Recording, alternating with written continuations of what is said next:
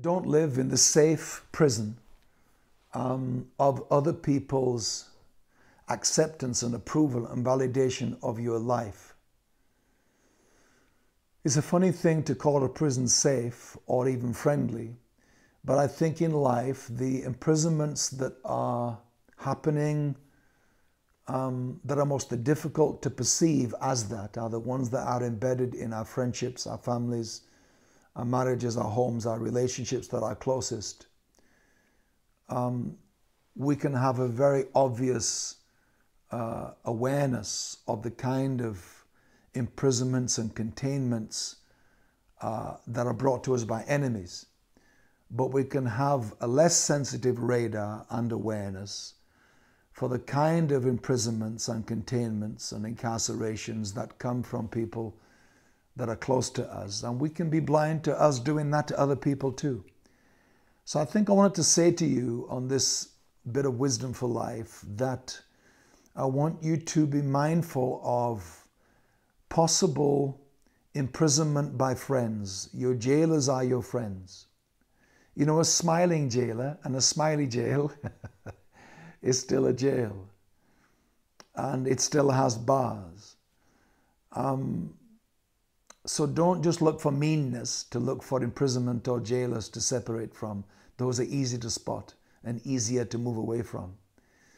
But I think sometimes, even a jail cell, whatever jail cell sizes are, and prisoners that are in jail long term have movement between the bars and the walls. Then they go into the exercise yard or the communal space several times a day, but you're still in jail. No matter how much space you get to walk around in, you come to realize that it is containment and imprisonment compared to the freedom you had outside the jail.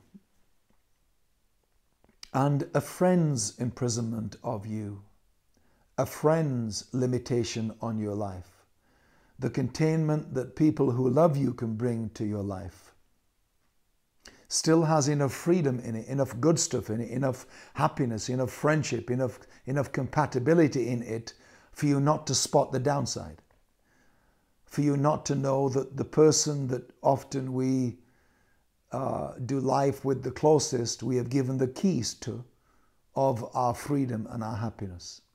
And I think this little bit of wisdom for you guys is to say that I don't want you to be free of an obvious jail only to spend your life in a jail you have a blind spot about. So don't spend your life in a friendly jail. Don't live your life in the friendly company of the imprisonment and the containment and limitation of other people's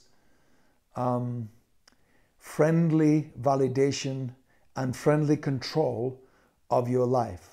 A smiling jailer is still a freaking jailer.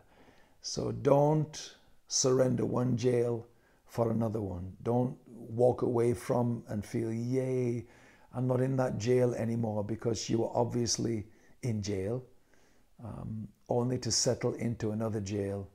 You were made and born to fly and to live free. You were made for freedom.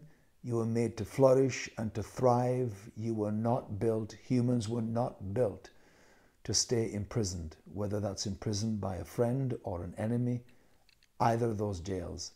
Jailbreak, get out, move away. Don't go back to it anymore, and don't be the jailer to someone else that's your friend. Let them go. Stop limiting them. Stop being threatened by their potential. Often that's why you keep them in jail.